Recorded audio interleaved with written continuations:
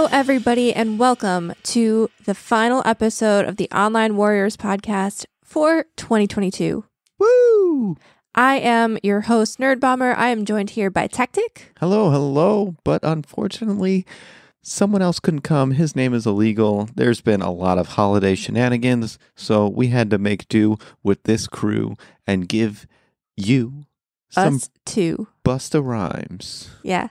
Yeah, I'm sure as you guys have heard all over the northeastern United States, there have been tons of travel cancellations, crazy windstorms, even all over in Seattle, all over the United States. There's ice storms, crazy weather that's really just upended the holiday season. So, it's just the two of us.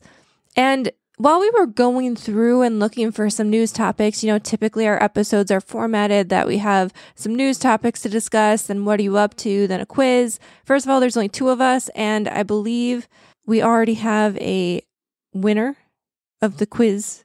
I might be wrong on that. We'll have to double check in the new year. It's you. But yeah. You're trying to be humble. It's I'm you. the winner. So the trivia quiz for this year, that's all pretty much solidified, so we will not be doing that to close out the year, but we will be starting that up back again next week. And since there's only two of us, it wouldn't make sense anyway, but there's also not a lot of news. It was a holiday weekend. There wasn't a ton of nerd news. So we figured in celebration of the impending new year, we're going to do something a little bit different. I went through and I was just curious. I like to look up different holiday traditions internationally, and see what other people around the world do to celebrate their holidays. And so I found a smattering of different international New Year's traditions. And I figured we could, educate everybody about that and also just discuss. Techtic is going in blind here.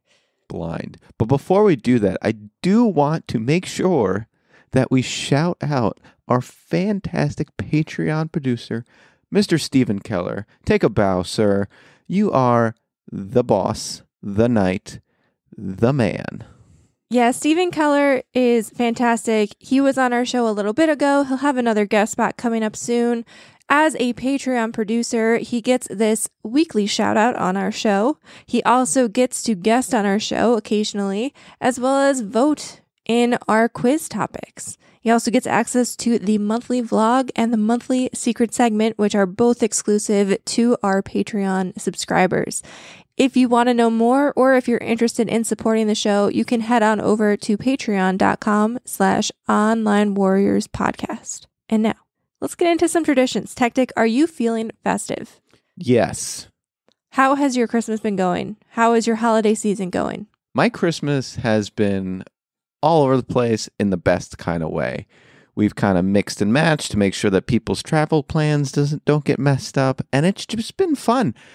We made sure to kind of hang on to some of the things that we hold near and dear. So like me personally, growing up, we always had a little tradition where we open up a chocolate orange as a stocking stuffer. And this year I introduced Nerdbomber's family to the chocolate oranges, and it was a success. So this has been a fantastic year for me.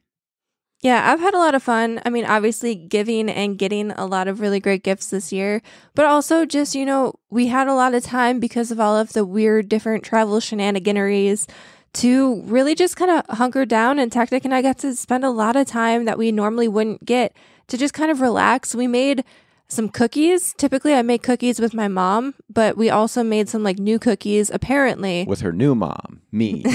No, but I did not realize that you can make cookies out of basically just egg white and sugar.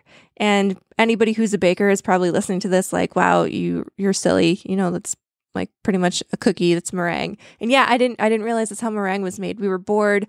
We had watched and binged a bunch of Christmas movies, and we're like, hey, you know what?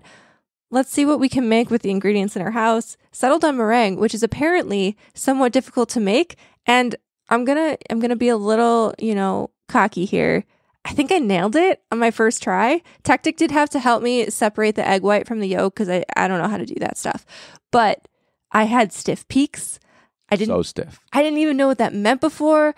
I'm going to leave you wondering because it's funnier to just say stiff peaks, and then you can Google it if you want to bake. Even if you know what it is, it's still fun to say stiff peaks. Stiff peaks. But yeah, I was whisking stuff. I made, foamy egg white and then added sugar. And then I just had this delicious little marshmallow fluffy cakey thing. And it's crazy. Baking is crazy, guys. So I had a pretty good Christmas and I'm looking forward to my New Year's. Do you have any resolutions this year, Techtic? So that sigh was intentional. Last year, my New Year's resolution was looking into the year, I want to write a book. How'd that go? I did not accomplish it. However, I did develop a better approach to this problem because I think I want to steadfast on this New Year's resolution because honestly, I made good progress. And my original approach was to write this novel, this vast story with crazy detail. And then I decided that's not my jam. So what I'm going to pivot to for the next 2023 is a book of books, a novel filled with short stories. I think that's my jam. And honestly, if you want to get into writing, I think it's really important not to just jump right into writing a book, but to jump into finding your jam. Whether it be strawberry, grape, whatever, find your jam. And so that's my New Year's resolution is, well, I'm going to say my 2022 was to find my jam. My New Year's resolution for 2023 is to ride my jam. You know, I think that's fair. I think one of the things that's super underrated, so people, you know, we all set out these New Year resolutions. I feel like one of the things that people get really hung up on is if they're going to achieve or fail. And I think that's kind of a problematic way to look at resolutions because it's really discouraging. And I think the point of a New Year's resolution isn't necessarily to find something and succeed at it, but maybe to try something new. And maybe if you're not good at it, you know, you get to do some trial and error. You get to decide if this is for you or not. Or even like one of the biggest things, and I know this has always been a big problem. I mean, the standard New Year's resolution is always like, oh, you know, I'm going to get fit and healthy. And then what happens is it's the holiday season, you know, you've relaxed for like 2 weeks or whatever, or you've been running around. And then the new year hits and right off the bat, like it's not always feasible to be going to the gym every day, or you're not going to get into a schedule or a routine right off the bat. You might go to the gym and you might try to do weightlifting and you have no idea what you're doing. So then you get discouraged and you don't go back. And once you kind of like break that routine early on and you don't succeed right away, then it's like, oh, well, I'll wait till next year. And I just think that's like a bad way to look at resolutions. And I think that's kind of initially where you were with the whole writing a book thing until you kind of pivoted to finding your jam. Because I think it's just, you know, it's a fresh start. It's not necessarily something that you're going to fail or succeed at, but maybe an idea for, hey, in the upcoming year, I want to try this. Or, you know, I'm going to slowly kind of get involved in this new hobby or activity that I want to do. And you're not going to be perfect at it. So I think that's totally fine.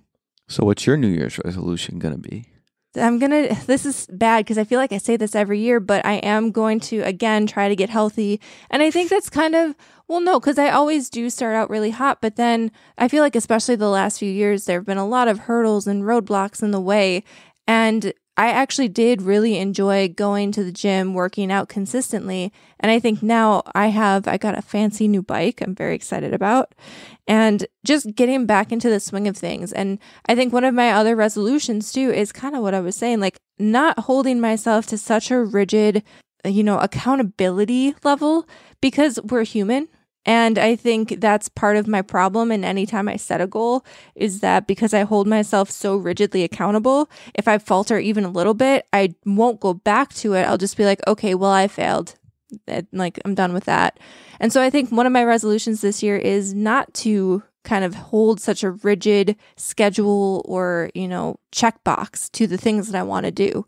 And I think that's a vague kind of resolution, but I think that's going to really help me. Like, one of the big things that I also wanted to do last year, I think I said I wanted to like recommit to playing the guitar. And I did that for about 2 weeks and then I faltered on my schedule. And then I was just like, well, I already failed. So I'm just going to, stick to the chords that I know and not learn anymore. And I think I just like to, dabble and give myself the ability to dabble. So I think my resolution is just have a more relaxed year. Be healthier, but don't be so rigid and just dabble in the fun things that I want to do. I want to play games. I want to read books. I want to play my guitar. I want to exercise. I think all of those things are okay. And for the first time in a long time, I'm going to give myself the freedom to do it. Hell yeah. Be like Nerdbomber, people, and just give yourself that freedom. I like that. Yeah. So that is my resolution. And, this New Year's Eve, we are going to be doing our own little special tradition. So in years past, we used to go to, these big like gala party things. We're not super fancy, don't get me wrong. But, it was a nice like night out. And when COVID hit, it kind of forced us to reevaluate, especially that first year, like what do we want to do on New Year's? And Techtic actually came up with a nice little tradition for us. Yeah, so every year I decided, I think I might have mentioned doing this on the podcast in brief years, but every year we now do a fondue night where we have a 3-course meal. We got some meats, we got some cheeses, and we got some chocolates. And it's just at home, bottle of champagne. It is, and I'm not trying to like be skimpy here, but it is significantly cheaper than like going out. But like just the being home, being comfortable, relaxing, obviously some dim lights to set the mood. No, we're not heavy necking on this episode, not tonight. But it's a good tradition. And the best part about like a fondue night is it doesn't have to be a couple things. Fondue is meant to be shared. So it could be, a small gathering of friends or a couple thing, or even just like a large gathering of friends and just have it on this weird corner that people just drive by, dip. But yeah, so get back into fondue. It's very 80s, very retro, very vintage, and it's a good time. Yeah, I've been enjoying it. And like you said, it's not necessarily something that we only have to do alone. I think it'll probably evolve over the years, but I think having that be like a cornerstone of our New Year's is pretty neat. And it also gives us the opportunity to like play board games and do fun stuff that, I feel like in the hustle and bustle of the holiday season, like the 6 days, I feel like between Christmas and New Year's, job withstanding, like if your job allows, if you have that time off, I feel like it's one of those times where you truly get to relax. There's not really another time throughout the year where you really just get to just melt into the couch or just kind of like take a breather, take a step back. You're not really supposed to do anything in those 6 days. You're just supposed to kind of enjoy the holiday if you can, if your work allows. And I think it is kind of nice to just take that step back. Like New Year's used to be this day where we had to run around and like fit all of this stuff in, and then we'd have to like get super dressed up, do our hair, my hair, makeup, all that kind of jazz.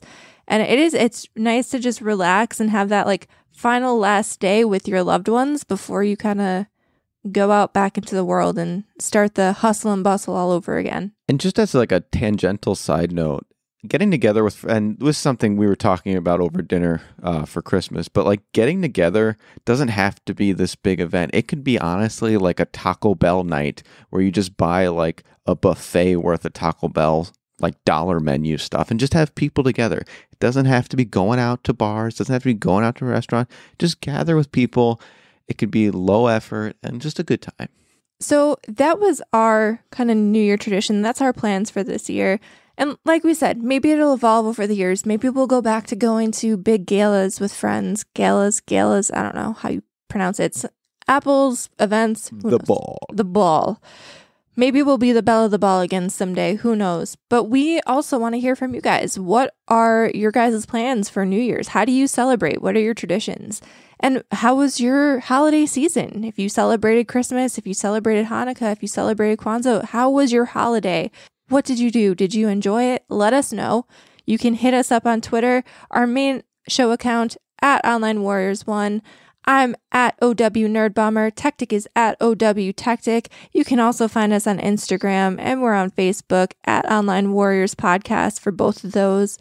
Let us know. We're really interested. We want to hear what you have to say and what you guys are up to.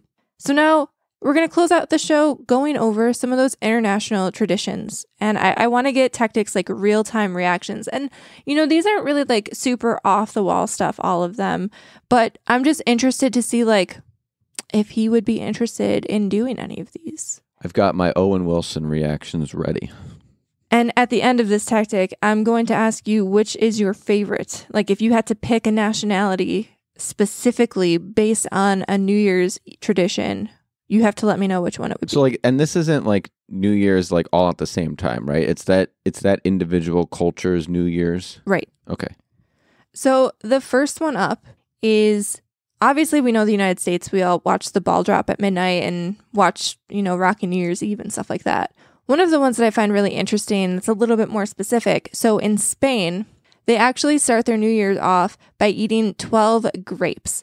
So they do this, about 12 seconds before the strike of midnight, and they have to eat all 12 grapes before midnight. In 12 seconds. In 12 seconds. Wow. If you manage to eat all of those grapes by the time the clock finishes striking midnight, it's believed to ward off evil while boosting your chances of having a very lucky, prosperous new year.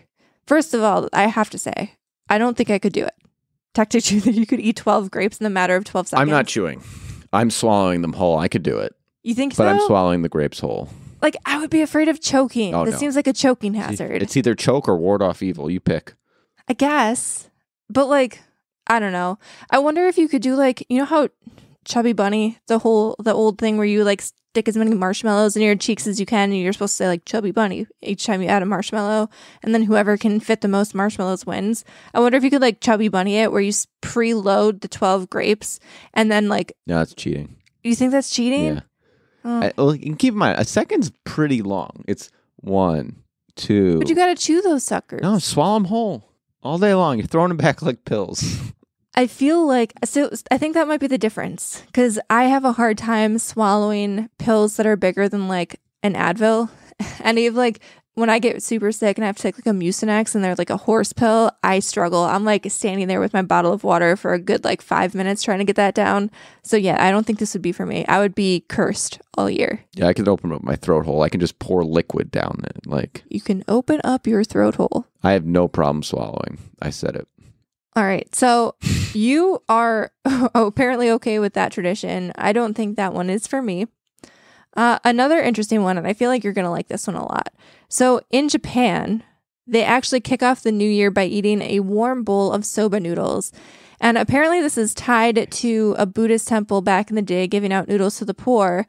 But it's believed that eating them, because they're easy to bite, they break easily, cutting into and biting into the noodle is believed to be symbolic of a literal break away from the old year and starting new. So as you're chewing through noodles, you're basically breaking the noodle in half and separating your old year from a new fresh start. Okay, I could say already that trumps, guzzling grapes. Guzzling grapes. Easily. Yeah, I think that one, that seems the easiest. There's not a time limit on that one. I also already really like soba noodles, so that's top tier for me. Another tradition is out of Denmark. So they actually throw old plates, and weirdly, you're supposed to kind of chuck them off, at your friends off your doorstep. And the more that you can accumulate on your porch area, it's supposed to be the more luck that you'll have throughout the new year.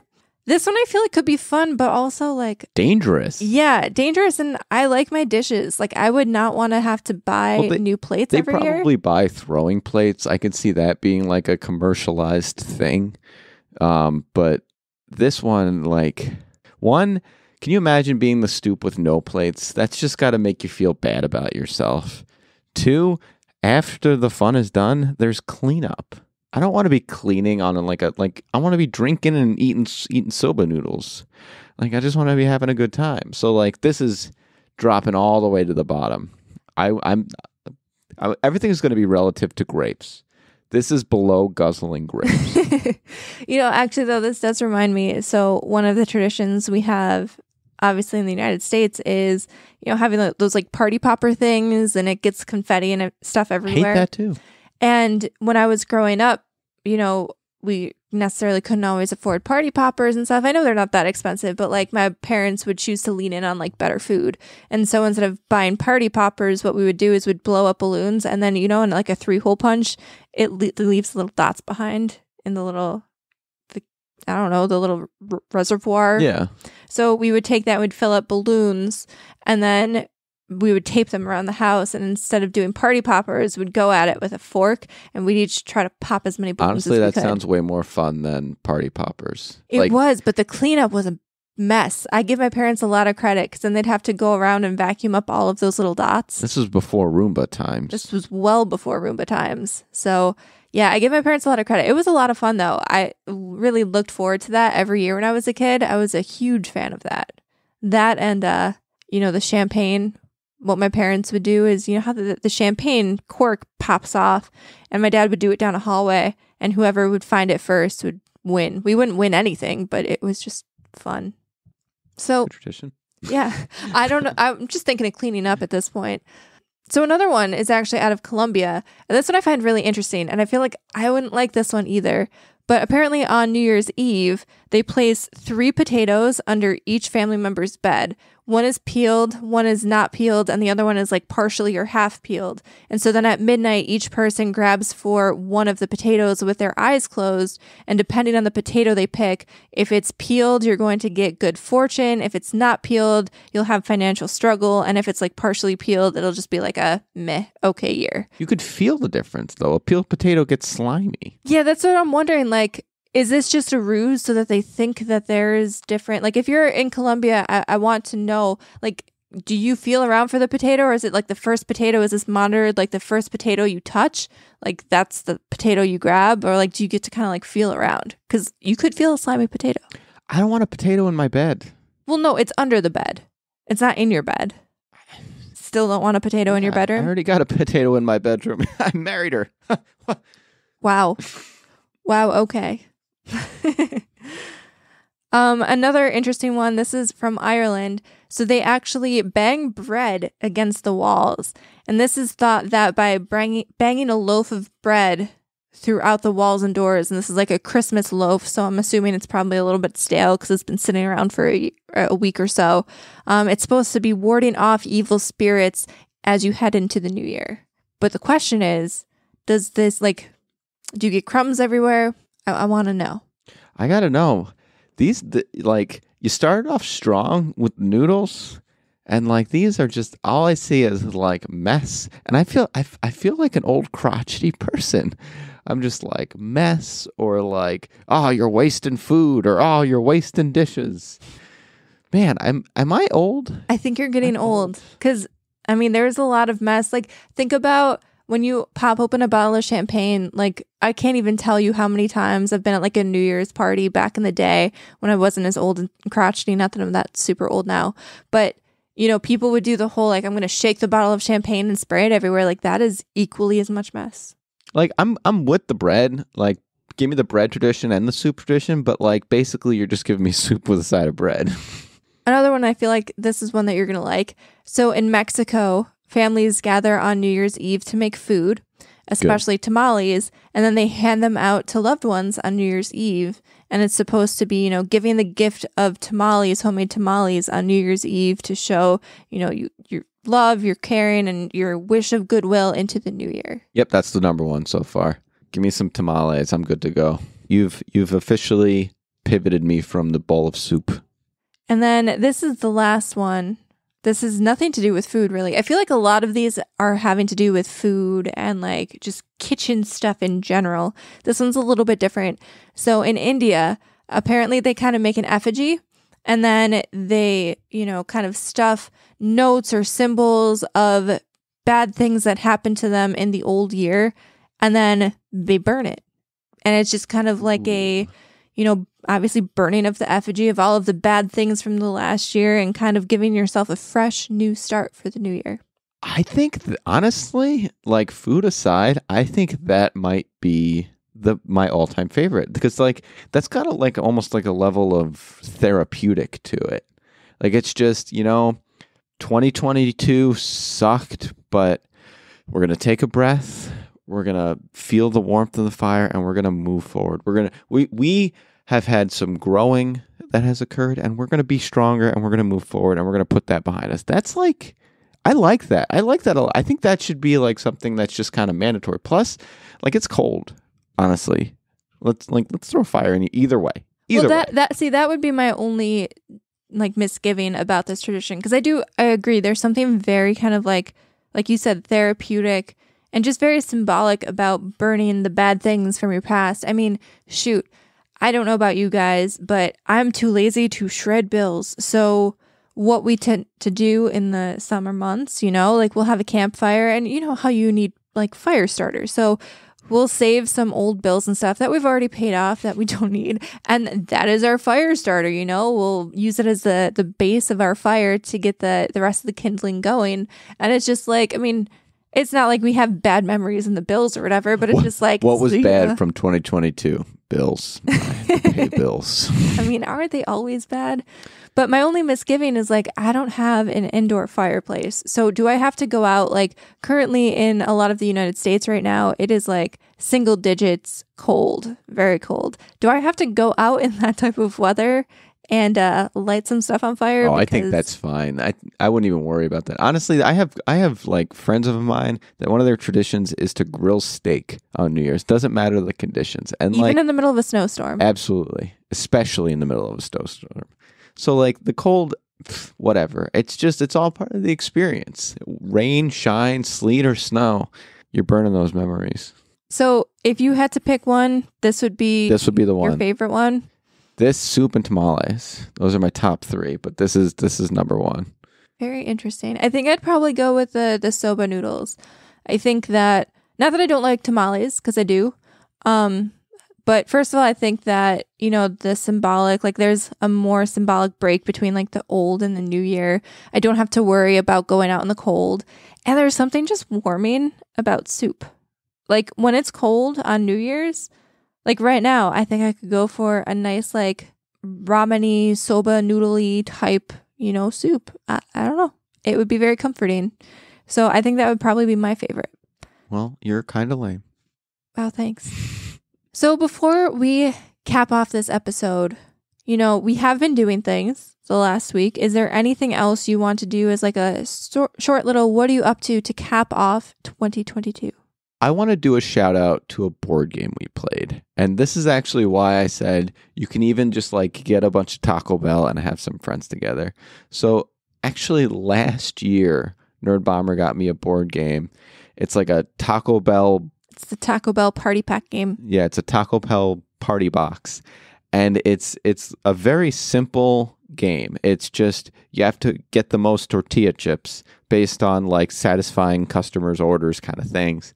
And like not only was it fun as like 2 people playing, but I can very easily see it like just being a whole big game night where I would legitimately get like a buffet of Taco Bell, invite some people over and just play this game with a large group of friends. It was a very low bar to entry as far as like knowing how to play it. And just, it was entertaining. And you know how in some games, one person can just like end up just driving away from the pack? It was through and through. It seemed to be very even and balanced to where... Well, not initially. It was one of those games where I thought for sure you were, pulling away from me. And then surprisingly at the end, it was a lot closer than I thought. Right. And those are the kind of games where almost at the end of it, it's like a surprise who won because everyone just kind of stays together as far as your overall points because, like I said, it's not like things stack or anything. So everyone's always continuously on even playing fields, which I think keeps the game entertaining through and through its whole like play cycle. Yeah, you don't like check out when it's very evident that you're losing, which has not like that's been the case in some of the like deck building games, which I love deck builders. But in some of the deck building games, it like becomes very obvious when your deck starts to suck.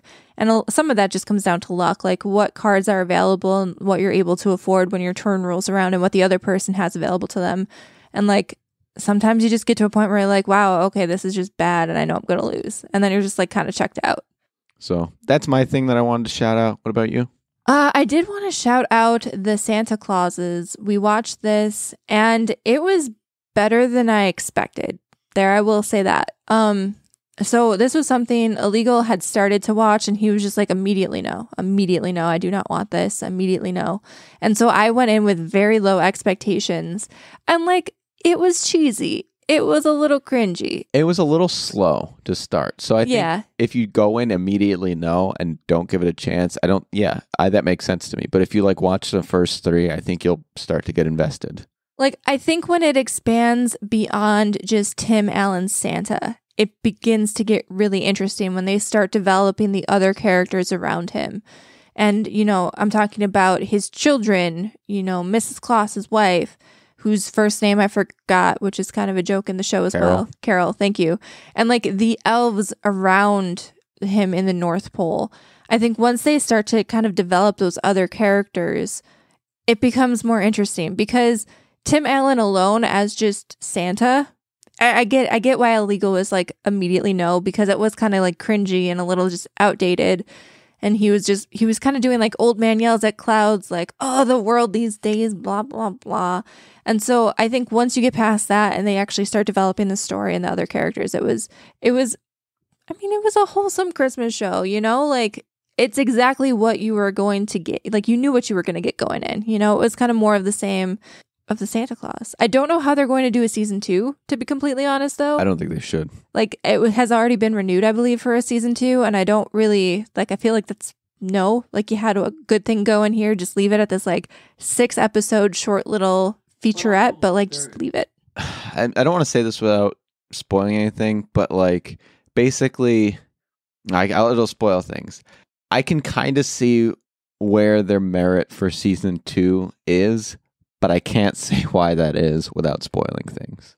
But yeah, I thought it was something that we kind of binged, the days leading up to Christmas, and it was very like warm and fuzzy, very like low investment too. So we could watch one and then we could get up and make some cookies, and we didn't feel like, we were glued to the TV, and there was no like, there were kind of cliffhangers, but there was nothing that was like stressing you out. It was just very low stakes Christmas goodness.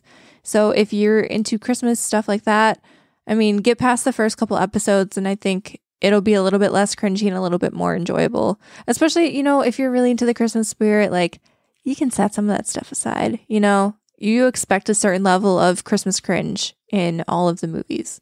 So that is our last episode of 2022. We appreciate you guys sticking with us for this entire year and all of the years prior.